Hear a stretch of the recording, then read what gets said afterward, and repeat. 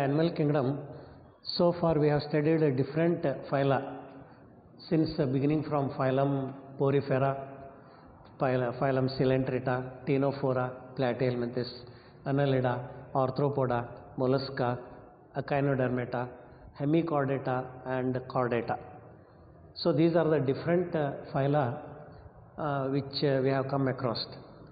And again we have seen that in each phylum there is a distinguishing character. However, there are certain common characters among the different phyla. Take for example, it may be bilaterally symmetrical, it may be radially symmetrical, it may be diploblastic, triploblastic, and even about hermaphrodites and fertilization which is internal or external. So such are certain general characters which we can mention. In addition to that, there are certain distinguishing characters which are specific to the phylum only. Just for example, if you take in the phylum Porifera, as a just to recall what we have studied so far, in the phylum Porifera, the presence of water transport system or the canal system and the presence of the collar cells, choanocytes, and also the spicules which are present. So all then the presence of ostia all over the body of this animal. So that is one character. Then the ostia which receive the water from the surrounding, that water enters into through the ostia into a cavity which is called as spongiocele, and it goes out through a common opening called as osculum. Then that is under this we come across all the sponges like cycon and this other spongilla and many other examples. Then if you come under Coelenterata, the specific character is the presence of cnidoblasts cells. So they are helping in capturing the food material, they help in the defense mechanism, and they help to attach to a particular part in the habitat. Now this is the important character of that, this phylum Coelenterata. Then if you come to the next phylum, Ctenophora, so these are exclusively marine animals, and commonly they are called as the sea walnuts or comb jellies. So presence of a ring of cilia, 8 rows of cilia, that is an important character of this phylum Ctenophora. That is a important example. Then the examples we come across like pseudobranchia and many others. Then if you come to the next phylum, that is phylum Platyhelminthes. So phylum Platyhelminthes, flatworms, liver fluke. So there the cavity is that is they are acoelomates. There is no particular coelom in this phylum Platyhelminthes. Then another important character is presence of the flame cells which help in the excretion and osmoregulation. So that means flame cells are characteristic feature of phylum Platyhelminthes only. And other characters we are coming across like a triploblastic and bilaterally symmetrical, fertilization, internal and all that. So they are other general characters. So in this liver fluke, tapeworm are the examples. Then if you come to the next phylum Aschelminthes, pseudocoelomates. So this is the only phylum which is having a false coelom, the coelom which does not have mesoderm in its coelomic cavity. Then the other characters, body covered by a thick resistant cuticle and syncytial epidermis, and it is made up of muscular layer. That is another important character. So mouth and anus are present. So there is no digestive system, respiratory system and excretory system. Then there is a sexual dimorphism in this phylum. We can differentiate the male and female animal by its external features, by its morphological appearance. That is the character. Then phylum Annelida, earthworm is the example. So important character is metamerically segmentation. So there is metamerism phenomenon in this. The body is segmented and true segmentation, which is externally and internally. That is the important character of this. Then the other characters, if you come across specific characters, the parapodia and setae are the organs of locomotion, and in addition to that, nephridia are the organs of excretion. So that is some specific characters to mention. So earthworm, leech are the examples of this. Nereis, which is also called as a clam worm. Then arthropoda. Here we come, all the insects are included under this phylum, and it is the largest phylum in the animal kingdom, which includes a large number of species. So actually in the arthropoda, only insects constitute about 1.1 million number of species. So that means nearly 1.5 million of species we come across in this phylum arthropoda. And the body is segmented but not metamerism. There are appendages which are having jointed appendages. Then the head is divided into, the body is divided into head, thorax and abdomen. So head, thorax and abdomen are the three regions, and there is a pair of antenna in the head region which acts as feelers, means it has the power of sensation. That is the characteristic features. Then respiration takes place by gills, book lungs and trachea. Then excretion by Malpighian tubules. That is the important character of this phylum arthropoda. So in this we come across all insects and scorpion, then prawn, then crab. All these are the examples of spider. They are the examples of phylum arthropoda. Then if you come to mollusca, snail is the example. The main character is body is divided into head, visceral hump and muscular foot. And near the visceral hump there is a region called as mantle. In between the visceral hump and the mantle there is a mantle cavity, and the mantle secretes the calcareous shell, which is the characteristic feature of this phylum mollusca. The body is actually soft, covered by a calcareous shell. The head has a pair of tentacles which are sensitive in function. And then other characters is the respiratory organs are usually ctenidia, like that the other characters. Then if you come to the next phylum Echinodermata, after mollusca. Echinodermata is exclusively marine. In this we come across the starfish and brittle star. However, in mollusca we come across cuttlefish, octopus and snails.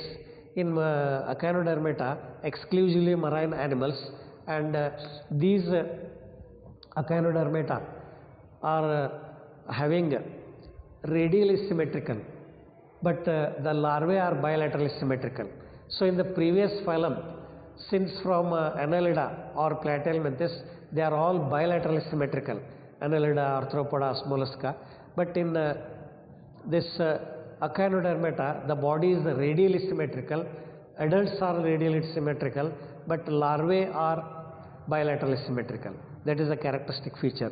Then the skeleton, body skeleton is made up of calcium calcareous ossicles. That is the important characteristic feature of this phylum. Another important characteristic is water vascular system is present in this phylum. So it helps in locomotion, respiration and also in transport of the food material. That is a function of this water vascular system. And other characters, that is their sexes are separate, internal external fertilization, they are all common general characters.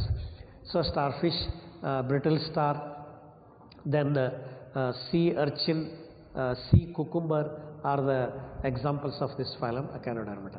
Then Hemichordata, the important character is body is divided into proboscis, collar and trunk. That is the important character of this phylum Hemichordata. And these are worm-like animals. So in this we come across certain examples like Balanoglossus. So the respiration is by gills. That is the common character. Then phylum Chordata is the next phylum, which is the evolved advanced phylum. This phylum is having three important characters. That means the presence of notochord is one character, the presence of pharyngeal gill slits, and they are bilaterally symmetrical, then triploblastic animals. So that is there is also a nerve cord which is dorsal in position and hollow.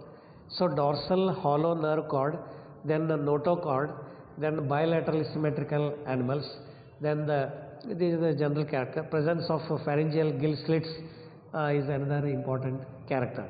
Now this phylum Chordata is divided into three subphylum: Urochordata, Cephalochordata and Vertebrata subphylum.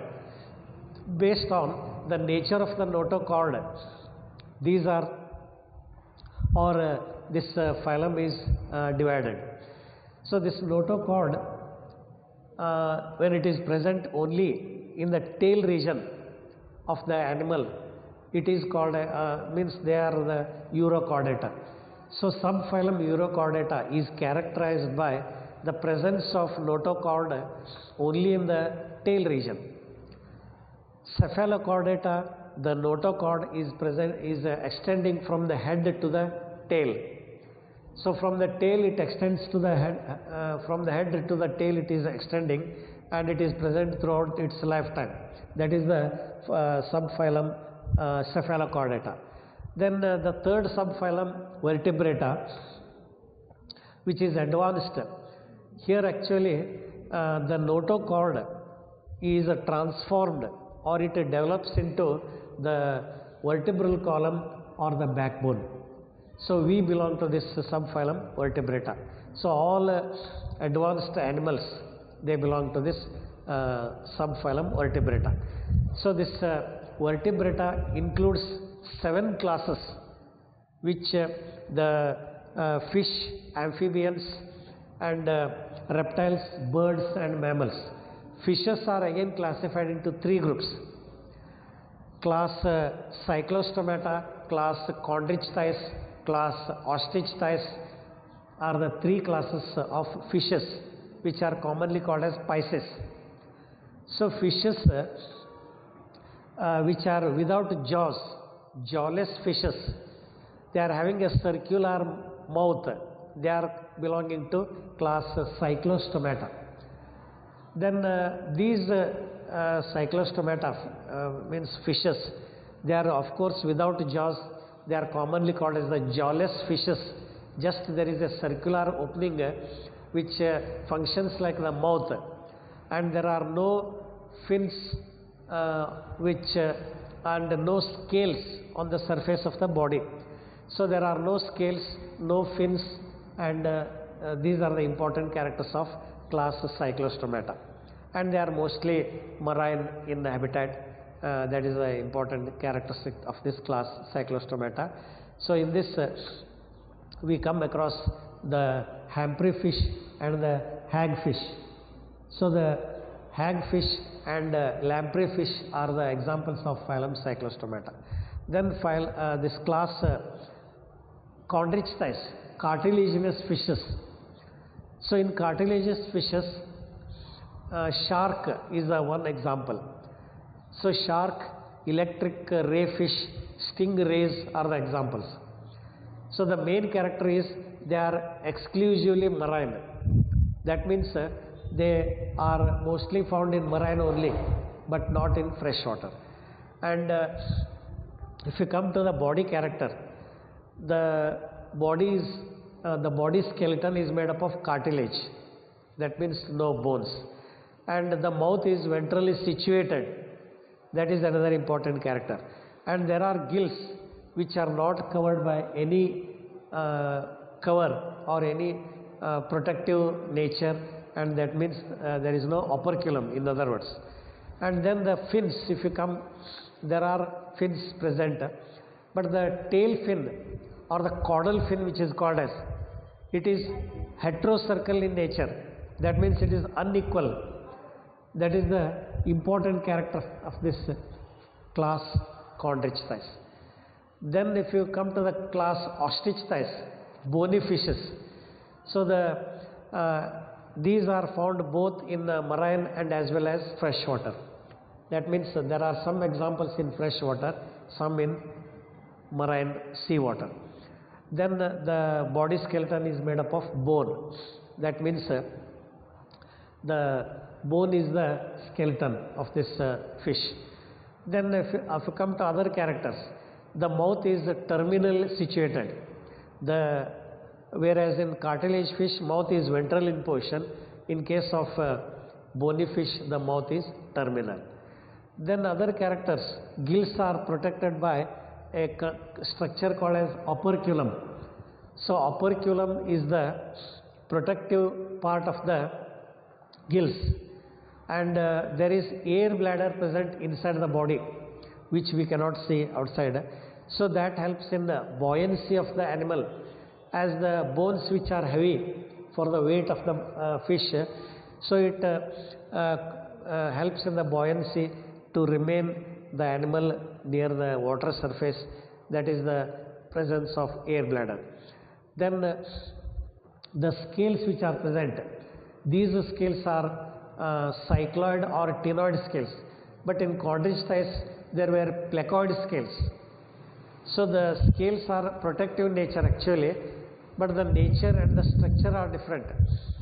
Placoid scales in cartilage fish, then the ctenoid scales or cycloid scales in bony fish. That is the nature of the scales between the cartilage fish and the bony fish. Then if you come to the caudal fin, that means tail fin. The tail fin is equal in size. That means it is homocircle. So that is the difference between the different groups of fishes. Then if you come to the next class, that is class Amphibia, is one class. Then class Reptiles, class Aves,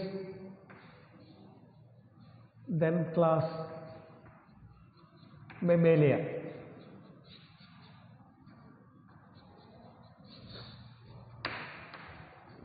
So these are the other classes in the subphylum Vertebrata.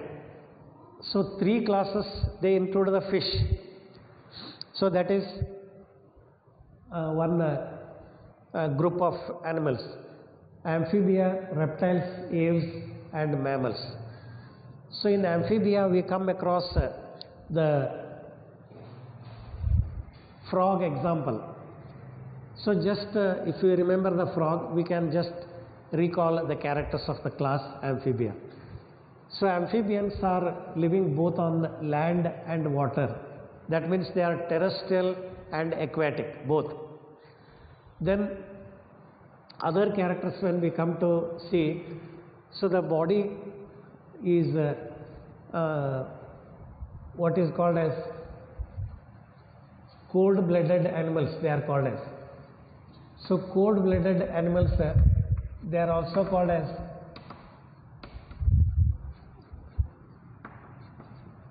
poikilothermic animals. So this poikilothermic animals, cold-blooded animals, they are called as.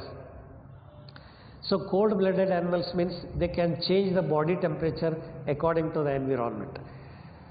So up till reptiles you will come across cold-blooded. So these two are cold-blooded, these two are warm-blooded animals. So just in comparison with these classes when we see, so that means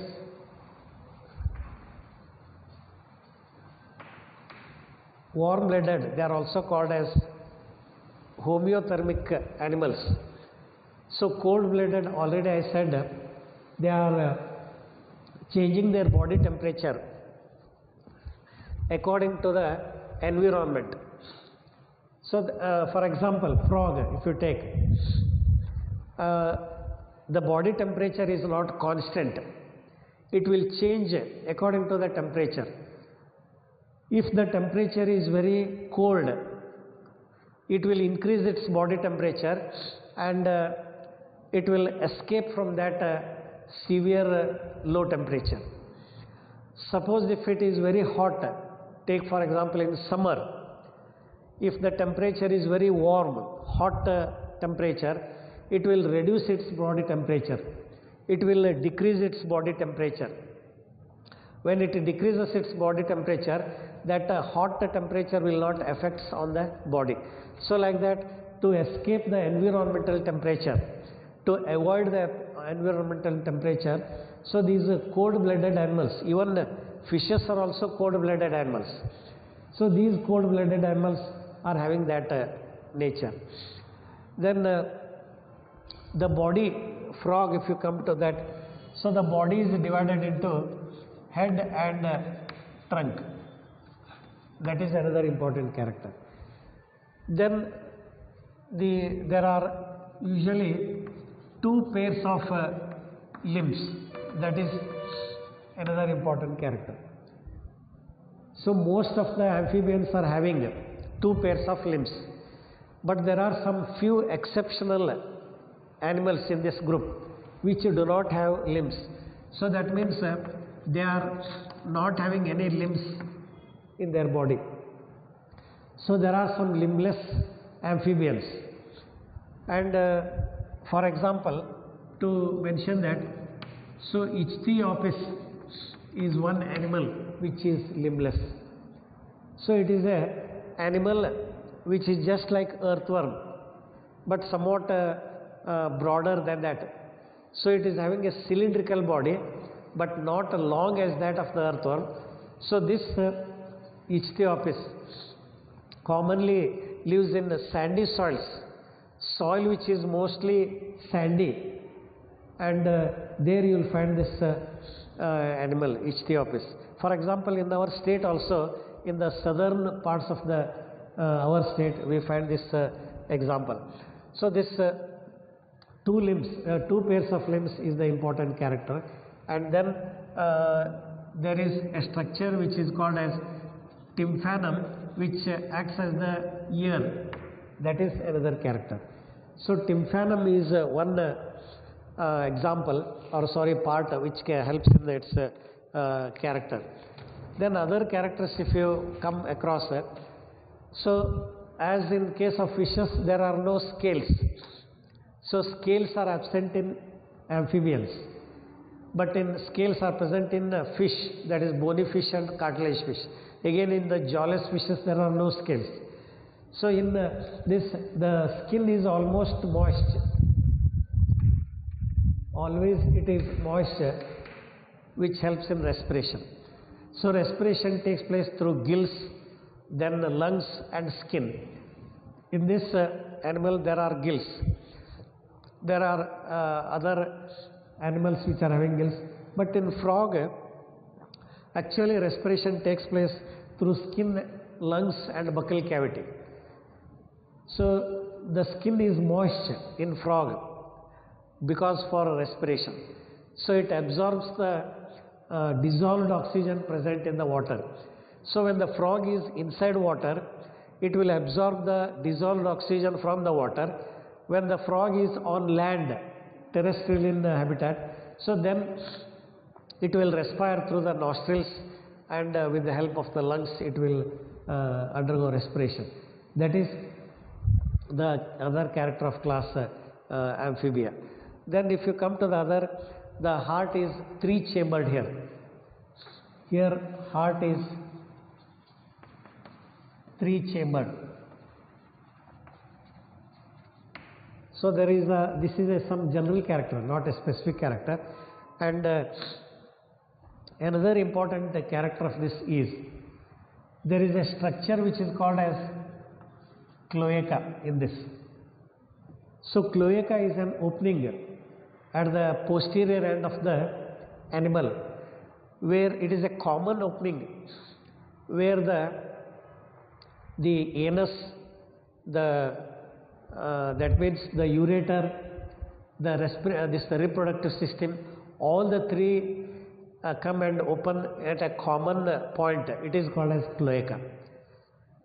So if the anus is separate, if the ureter, opening of the ureter is different, and also if the respiratory system has another separate opening, it is not cloaca. When all the three are having a common opening, so that common chamber like structure or a small common opening is called as cloaca. So like that this class amphibia includes frog, then salamander, toads, then Ichthyopis, which is a limbless amphibians. So these limbless amphibians, they are sometimes called as Sicilians also they are called as, another common word for that group of animals which include Ichthyopis, which is a part of amphibia. So this is about class amphibia. Then class reptiles, which includes lizard, then snakes, then crocodile. Here also they are cold-blooded animals, same as that. So here the body is divided into head, trunk and tail. So there is also a tail region, and also there are two pairs of limbs except snakes. So the lizard, the crocodile, they are having two pairs of limbs. Here also, except this group of the Sicilians, the remaining are having two pairs of limbs. The same thing here, except snakes, different kinds of snakes are there. Except the snakes, all are having two pairs of limbs. The body is having no scales also, but the body is having some kind of scales, but they are very hard, dry scales. They are cornified scales. So these scales are what are called as scutes. So if you observe the surface of the lizard or even snake, there are kind of scales which are different from the scales of fish, cartilage fish and bony fish. So these scales are dry, cornified, and these scales they are called as scutes or dry scales, they are usually referred as. So these scales are present in the reptilia, and the tympanum is present as usual here also, which acts as the ear, functioning of the ear. Then the heart also is a three chambered, same character, but except in the crocodile it is four chambered. So generally we say that reptiles are having three chambered, amphibians are having three chambered, but crocodile is one exceptional which is having four chambered heart. Then as usual they are also cold-blooded animals, and then the body is covered by scales, and these are egg-laying animals. That means they are oviparous. But frogs, they are not included under oviparous or viviparous, but however the eggs are laid by the female frog in the water, and they fertilize in the water itself. So that means, so these are egg laying animals. So they lay eggs. So in this we include, we come across the examples like lizard, then even this chameleon, tortoise, and even turtles, and all types of snakes. They come under this group class Reptilia. Then if you come to the class Aves, so all birds are included under this group. So that means we have to study only about the characters of the birds. So first of all, they are warm-blooded animals, and the body is having the head, neck, and abdomen. Then the jaws are absent. Instead of that, the head is having a beak, but without teeth. There are no teeth in the beak. And another important character is the body is covered with feathers. The body is covered with feathers which acts as an insulation for the body. And these feathers, they also help to they enclose the air for the flight purposes. Then actually here there are also two pairs of limbs, but the four limbs which are there, that is the front limbs, they are modified into wings. So actually we see only one pair in the this bird, but structurally there are two pairs of limbs, but one pair is modified into wings. Now the other pair helps for walking and for grabbing the prey or for grasping any objects, that is the hind limbs, they help. So these hind limbs, they are shifted forward and to balance the body. That is also another character. So another important character in this is the bones are called as pneumatic bones. Pneumatic bones means the bones are filled with the air sacs. So there are air spaces, so that to make the animal light or reduce the weight of the body. So pneumatic bones are the important characteristics of this class Aves. Then other characters if you come across, so Aves, they are also having the bones with and the digestive system which is present. It is having additional chambers for the purpose of this storage of the food material. So in the crop gizzard there is an additional structure, and then so air sacs are present in this to store air inside the body, and the heart is four-chambered. Here also next four-chambered heart we come across in the phylum Mammalia. So these are the important characters of class Aves, or class this birds which include. So the warm-blooded animals presents absence of mouth where the beak is present without the teeth. Feathers cover the body which acts as the insulating material. They maintain the body temperature. So warm-blooded means it is opposite to the cold-blooded. Cold-blooded means they can change the body temperature. Warm-blooded means they cannot change the body temperature. They maintain constant body temperature. So we are included under warm-blooded animals. So that means our body temperature is 36.6 degrees centigrade. It is constant.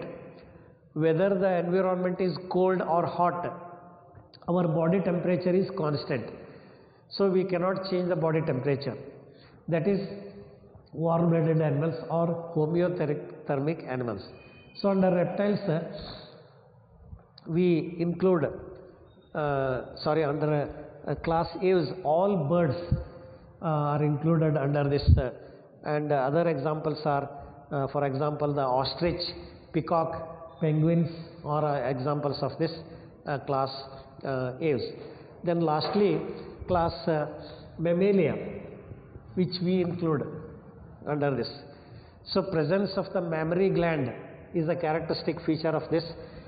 The skin is covered by hairs and there are glands in the skin, sweat glands, sebaceous glands and like that.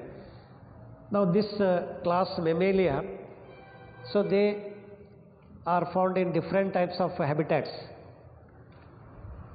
and that means they are found arboreal, they are found even in water, some mammals are found on land, like that. So variety of habitats is the characteristic feature of this, and presence of a well developed ear lobe, or which is called as pinna, is the important characteristics feature of this. That is another important character. Then there are different types of teeth.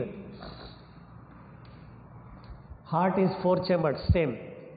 So the teeth are well developed in the jaws. So different types of teeth means actually there are 4 types of teeth, like incisors, canines, premolars and molars. That is the important characteristic feature of the class Mammalia. Then respiration is by lungs. So respiration is only by lungs, and these are viviparous. So these are also oviparous. Birds are oviparous, reptiles are oviparous, but mammals are viviparous. So viviparous means they give birth to the young ones. Oviparous means they lay eggs. So all animals are viviparous, but however there are some exceptional which are oviparous also. There are some exceptional examples. For example, echidna is one example. Then the platypus is another example. So with these 2 exceptions, all mammals are viviparous, but generally we say that they are viviparous. So this respiration is by lungs, and even animals which are inside water, they respire through lungs. So the whales, the dolphins, they are all examples of class Mammalia. So whales and dolphins, they are having lungs and respire through lungs. And terrestrial animals, mammals, they are also having this. But when we say that skin is covered by hair, but we don't find hair on the surface of the whale and even the dolphins. So there, instead of that, hairs are actually protective in function. But instead of hair, there in those animals, aquatic animals, there is a thick, flat layer, fatty layer. So made up of fat tissue called as adipose tissue. So that tissue is present there, and it is called as the blubber, and it is protective in function. So hairs are protective in function. So that is the example of this class Mammalia. So in class Mammalia, shrews, then all cattle like elephant, this monkey, kangaroo, whales, tigers, they are all the examples of this class Mammalia. So these are the 7 classes under phylum Chordata. So phylum Chordata includes the 7 classes, 3 classes of fishes, then the class Amphibia, amphibians, then the class reptiles, then birds, class aves, mammals, class Mammalia. So that is about the phylum Chordata, and that is about the animal kingdom.